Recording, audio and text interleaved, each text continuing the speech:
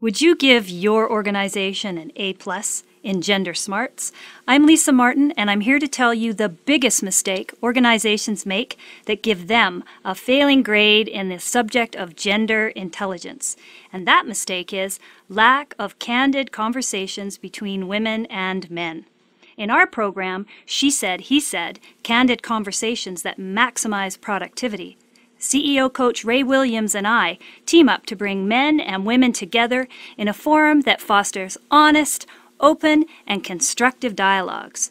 And this results in improving male and female relationships, enhancing men and women's networks and mentoring, and increasing mutual respect for different approaches and behaviors. And ultimately, it enhances employee engagement and loyalty.